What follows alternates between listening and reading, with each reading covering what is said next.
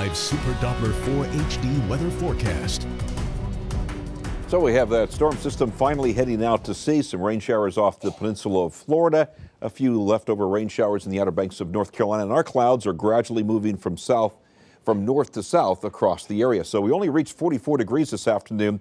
9 degrees below the average for this time of the year at the GSP International Airport and far from the record highs or the record lows. So 44 at GSP, but 48 at the Asheville Regional Airport. Warmer in the mountains because you saw more sunshine in the mountainous areas than in the upstate because of the mid to high level clouds that were around over the skies. And right now the high was 48, exactly where it should be for this time of the year, but far from the record highs or the record lows on the state.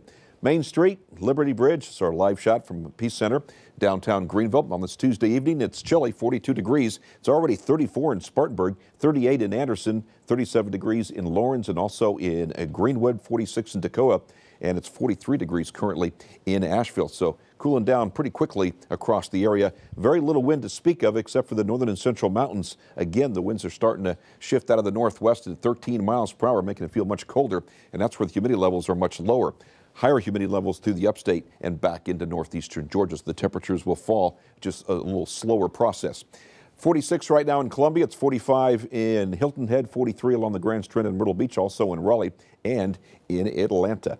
34 degrees in St. Louis. So this Arctic air that was to our northwest and to our north is modified considerably with sunshine. So not as cold. 34 in St. Louis, but the front, not quite in Miami. It's 80 degrees, but behind the front it's cooled down, 68 degrees in Orlando. They were in the mid-80s yesterday ahead of that cold front.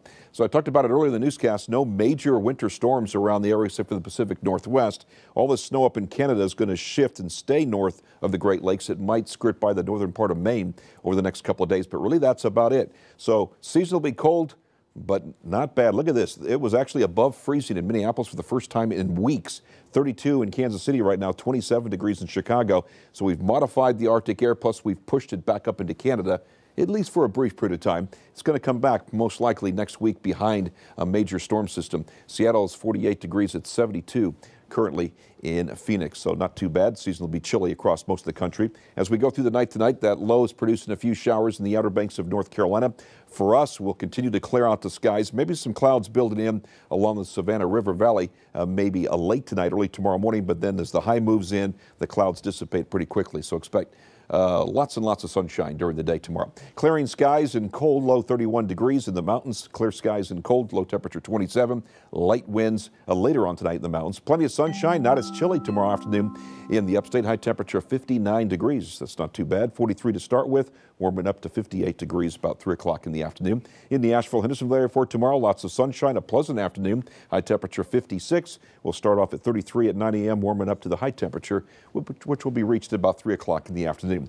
4-day plus looks like this. It gets even milder on Thursday afternoon. Cold front passes by Thursday night, so season will be cool on Friday.